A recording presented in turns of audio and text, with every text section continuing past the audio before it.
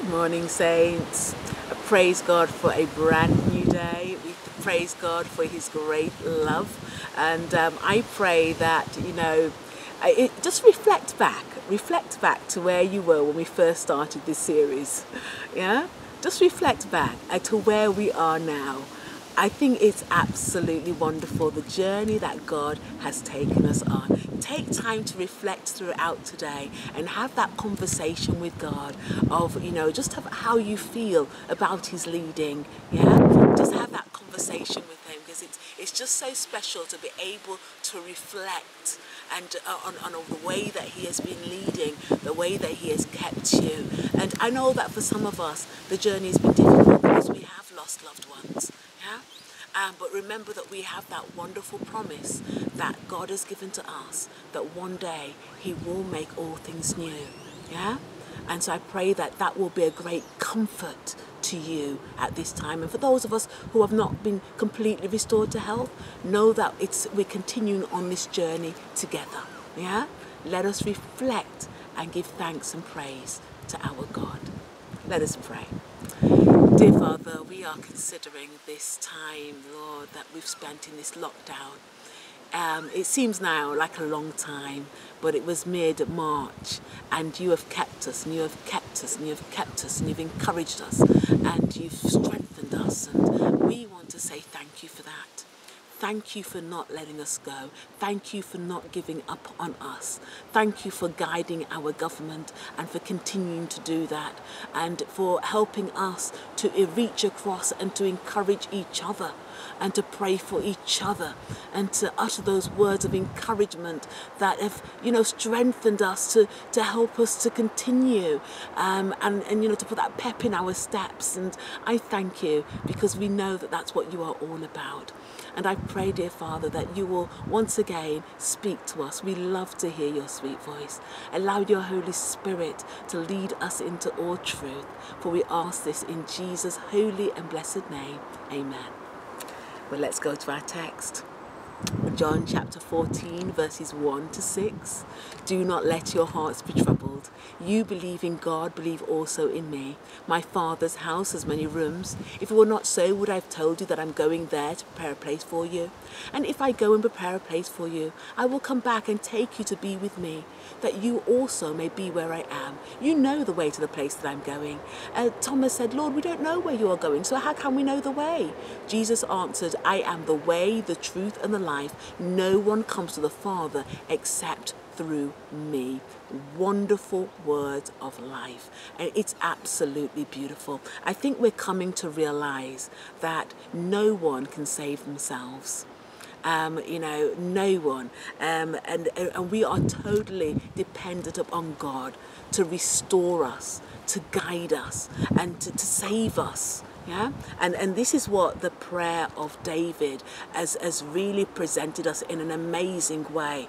And we're going to look at the concluding verses now, verses 14 to 19 of Psalm 51. So let me read that for you. Yes. It says, deliver me from the guilt of bloodshed, O God, you who are God, my Saviour, and my tongue will sing of your righteousness. Open my lips, Lord, and my mouth will declare your praise. You do not delight in sacrifice, or I would bring it. You do not take pleasure in burnt offering. My sacrifice, O God, is a broken spirit, a broken and contrite heart. You, God, will not despise. May it please you to prosper Zion, to build up the walls of Jerusalem. Then you will delight in the sacrifices of the righteous, in the burnt offerings offered whole. Then bulls will be offered on your altar. Oh, it's a beautiful conclusion to a wonderful psalm. And here in verse we went to verse 14. Verse 14, you see that surfacing again, don't we? That the gravity of the sin, where David says, deliver me from the guilt. Guilt is a terrible thing, but it's also a wonderful thing because it drives us to recognize our need of God. He did wrong, and it was a terrible crime that had been committed. And he's saying to God, I need you to deliver me from this guilt. You know, there are some in this world that are crushed beneath guilt. Yes, and it may be, I don't know, what are some of the things that you have done in your life. And the reality is, I know the devil is very good at reminding us of these things, and he's able to parade them before us and taunt us with them, and to make us feel that we are beyond saving, that God can't do anything for us. But this text helps us to see that no one is beyond salvation. Our God is interested in saving all of his children. God loves all of his children, and this is the beauty of it. And so David is saying, if you can take this from me, you know what, I will sing praises. So he's not just content to say, okay, I'm going to, it was a great thing to testify, it's a great thing to teach, but he says, I'm going to take it up another level. I'm going to praise you. Yes, he's looking and he's saying to God, you know what, I will sing praise to you, because I just need that assurance that my sins are forgiven. You know, I just need that assurance from you, and maybe through the prophet Nathan, maybe, you know, just you know, quite simply through that reassurance that you give to me that my sins are forgiven. And he says something that again is most profound. You know, in the time of David, as a Jew, if you committed a sin, then there was a sacrificial system whereby through the shedding of blood, there were specific animals. You know, you would have the lamb or the sheep that you could bring. You know, you could bring the bull. You know, he makes reference to that. You know, that you would bring this, and then you confess your sins over this animal, and then that animal will be killed in your stead. Yes, and it was an amazing thing. And this sacrifice actually pointed to the death of Christ. Yes, and what David is saying here is, yes, I could bring a sacrifice, and it could be sacrifice, and I could be forgiven. But I know that me simply bringing a sacrifice without a change in my heart will be something that you would despise, because you want a change within my heart. You want confession. You want repentance. You want for me to be in a right relationship with you. And you know, sometimes we fall into that trap of doing what looks to be the right thing, but the heart hasn't changed. Yeah, the heart hasn't changed. There's not been that inward change, that purging away, that renewal inside of us. And God is saying, listen, something needs to take place before you find yourself at the altar. And David recognizes this, and he says, listen, I recognize that it's a broken and a contrite spirit. You know, that sincerity of heart, that brokenness at recognizing that my sin hurt you, my Heavenly Father.